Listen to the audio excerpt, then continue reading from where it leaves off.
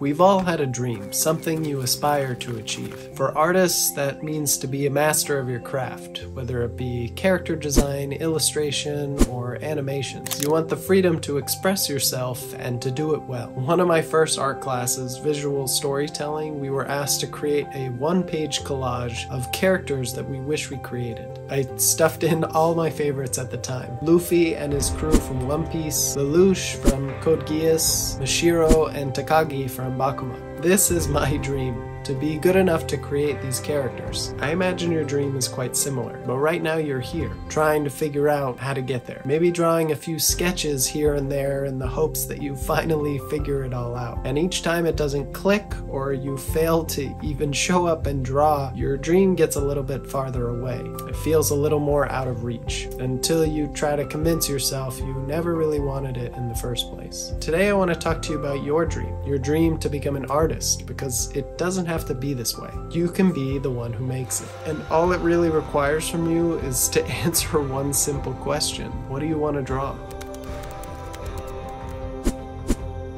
I'm gonna share something with you that I am deeply ashamed of doing, and I still did very recently. I call it the pre-project. Last year I started a project to help me learn anatomy using the characters from Bleach. Since my goal was to learn the figure, I wanted the characters to have as little clothes as possible, so I thought a bedtime or getting ready for bed routine would be a good theme. Now, the thing that excites me most about Bleach is the Arankars. Aizen going full evil mode, Kubo is really improving at his artwork and his designs, all those evil characters. Grimjaw especially is one of my favorite character designs. They're really simple but very, very cool. But instead of choosing those characters in that particular arc of Bleach to make a project around, I chose something way different. My setting was before the manga even started, before these characters even met, because I didn't think that I was good enough to work on what I was most passionate about. In reality, we just need to draw the things we're most interested in,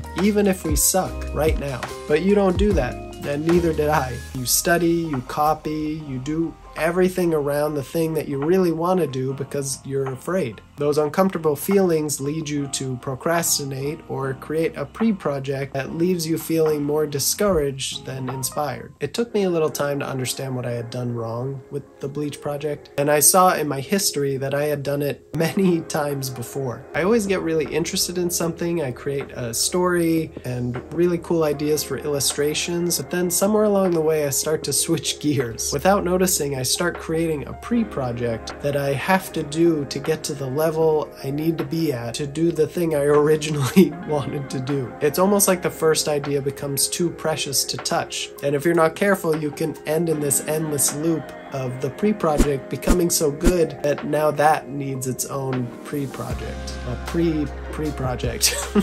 When I noticed this, I realized that I was asking myself really the wrong question to help myself move forward. But before we get into that, I do want to thank Skillshare for sponsoring this episode. We're here talking about skills we want to focus on and things we want to learn, and one of the things I'm trying to improve on outside of my art is writing. I want to tell better stories for my characters when I design them, but also so that I can communicate better with you. If you don't know, Skillshare is a platform for creatives to learn and grow their skills, covering a wide range of topics like design, music, and marketing. And Skillshare just launched a new thing called Learning Paths, a curated list of classes to give you more direction towards your goals. I'm always discovering new awesome classes on here, and I found one for writing through these learning paths. I got to put some of what I learned into writing this episode today, so I hope you're enjoying it so far. And if you want to start your learning journey today, the first 500 people to use my link in the description will get a free 1-month trial of Skillshare, so check it out and expand your learning possibilities. Now let's get back to the art. I created that project because I'm always asking myself, what's the best way to study? I've literally spent days not drawing trying to figure out and look at other people's artwork what the best way would be to study and move forward. All that time and planning, thinking about what I should do, could have been spent taking a chance on a drawing or two. Kids excel at this. I watched a TED Talk of Ken Robinson, an international advisor on education in the arts, who told a story about this young 6-year-old girl in a drawing lesson. This teacher said this girl never paid attention to anything in class, but she paid attention to this drawing lesson. So the teacher went over to this girl and asked her, "What are you drawing?" And the girl said, "I'm drawing a picture of God."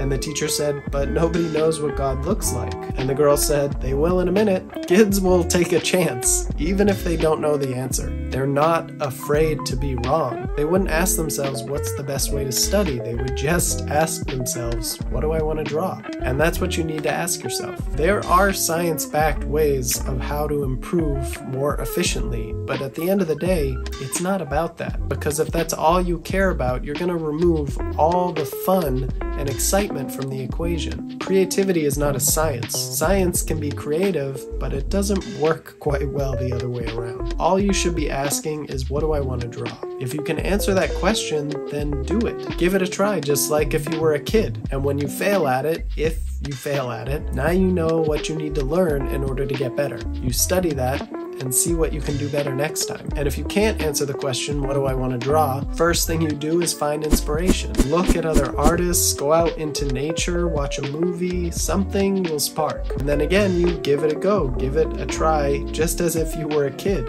And if you get it wrong, you know exactly what to study to make it a little bit better the next time. It's surprising how much time I spent anguishing over every detail of how I move forward as an artist, when in reality it's quite simple. I think it's a reminder I'm going to keep very close from now on. Instead of deliberating over each step of your art journey, you just need to follow your dreams. Tell me what you want to draw right now in the comments below, even if you don't want to draw it immediately at this second. I want you to write it out so you can return to this comment so you knew exactly what you wanted to draw and you don't try to avoid it. And before you try to draw something else because you feel like you're not good enough, just try it. It's scary, I know. The first one is always the worst, but if you can do just one, you'll know you have the strength to always try.